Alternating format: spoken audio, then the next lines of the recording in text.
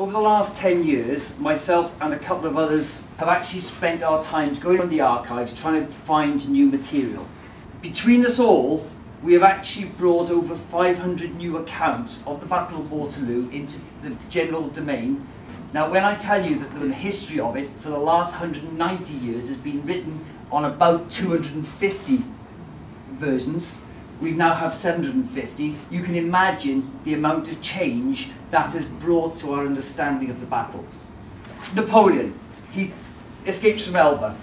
Now, we all think this is actually quite a miraculous escape, really, if you think about it, because not only is the HMS Partridge has rushed off into Livorno with General Campbell, who says he was going over his health. In fact, he was probably actually going there to meet his mistress, but he couldn't tell the king that when Napoleon left while he was away.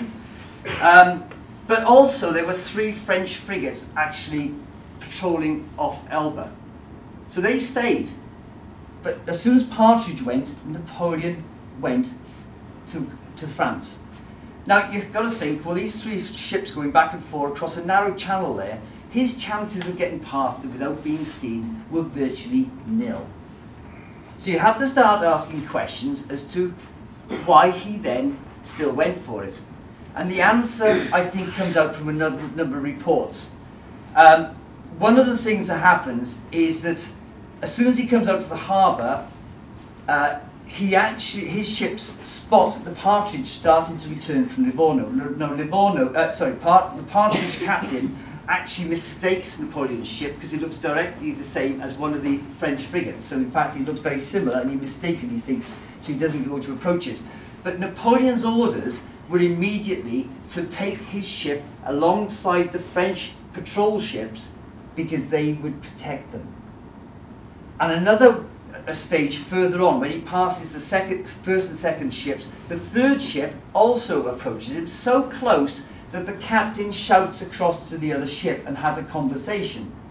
Now, any seafaring officer, and I was one for many years, would know a heavily laden cargo ship. He actually sees these ships leaving Elba, they're heavily laden. Apparently even some of the soldiers were lying down the deck trying to hide from him. Now, I think the chances are he probably saw something. He admits later, he admitted later, I thought Napoleon was on there, but he was on his way to Italy, so I let him go. Now, I don't know where he gets his idea of what his job was at that time, but seriously, that wasn't the answer.